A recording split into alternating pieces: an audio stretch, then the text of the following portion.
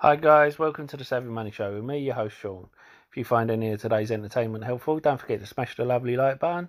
It's almost as lovely as me.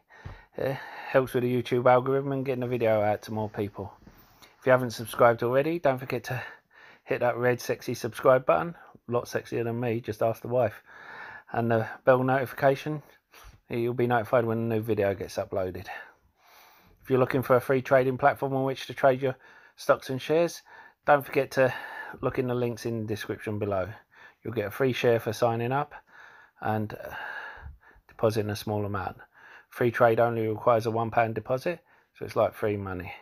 You'll get a share, I'll get a share, it's a win-win situation. The other ones will require a £100 deposit. Now, I appreciate you giving up your precious time to watch this video, and I appreciate every one of my subscribers. Now, let's carry on. If you look on Robin Track, which tracks all the Robinhood retail purchases, you'll see at number 19 between Tesla and Amazon, a company called Hexo, ticker symbol HEXO, and that's the company we're looking at today. It has dropped all the way from $5.50 to 75 cents. And why is that? Well, of course, its earnings have been bad, like a lot of companies. But if we look at Zacks has ranked it as number 2 on its buy list. And they need to have a look, according to Zacks, in the options market, because they reckon that come August 21st, $1 call had some of the highest implied volatility of all equity options today. They reckon there's going to be a big move in one direction or the other of this stock. I reckon it'll be either a huge rally or a huge sell-off. But when you look, they reckon the options traders are going to be pricing in a big move for the shares. But why would it be a big move for the shares rather than a sell-off? I mean, the estimate for the current quarter is supposed to be a loss of 4 cents per share compared to a loss of 3 cents. Now, they reckon there's a trade developing, first of all. And if we look at the financials, we can see that they're making a loss. Now, they made a loss of 434 million.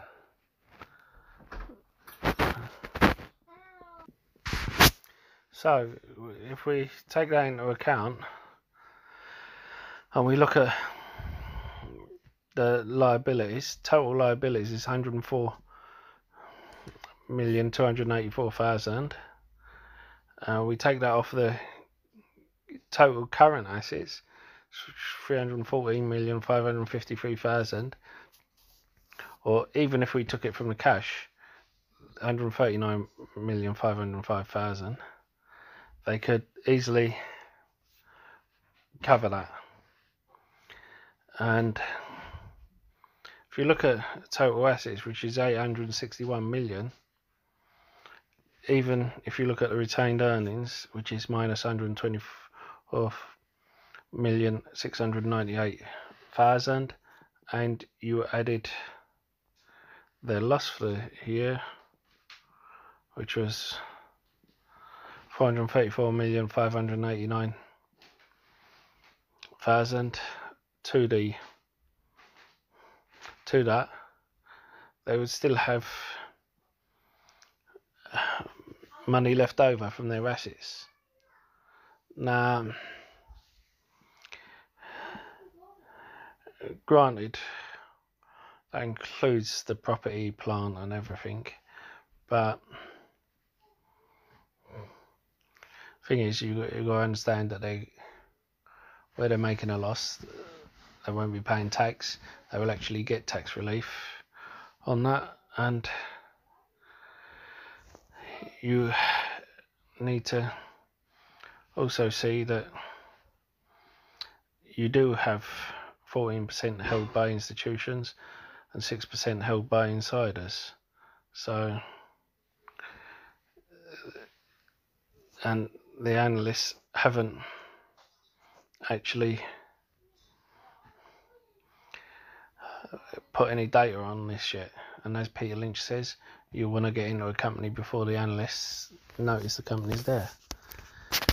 So it looks like this is a company that can cover its debt, and other than that, there's nothing extra special about it, except for the fact that options traders are betting on a big move coming soon. And add that to the fact that Robinhood traders are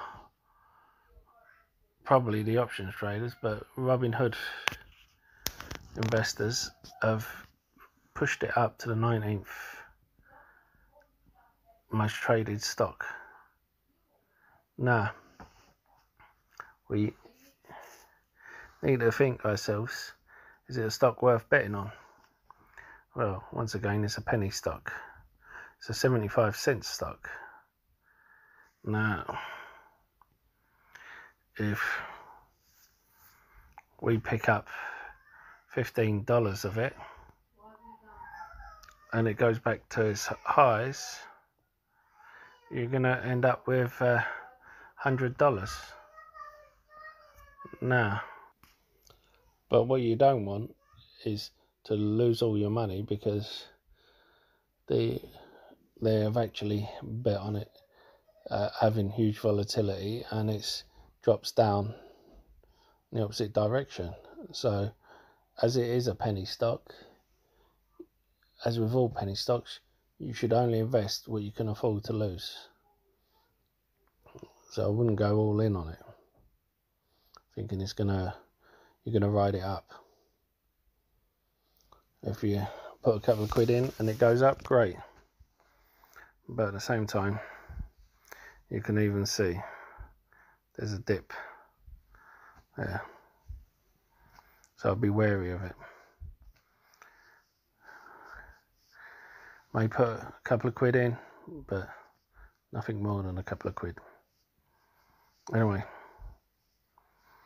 it's if you look at the talk that's going on, you don't even have people discussing it.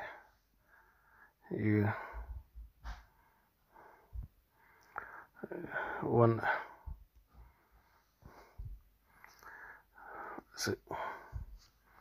see what the market expects. A year-over-year decline in earnings on higher revenues.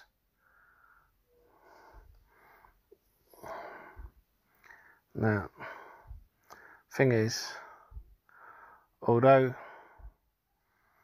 it's supposed to, I forgot to say, sorry, it is a cannabis producer.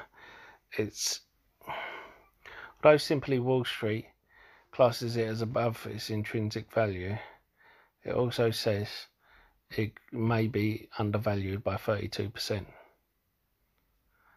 So, I'm not sure how that works out, but you might want to check that out. It's oh,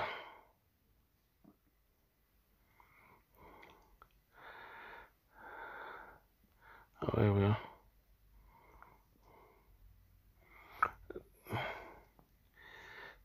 If you have a look at this, and you can freeze it at any point,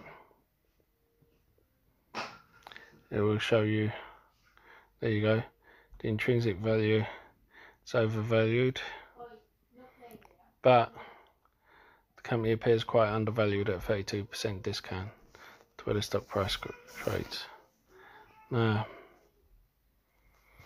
all the MJ stocks have been hit. and you have to decide whether you want to take a punt on this or not.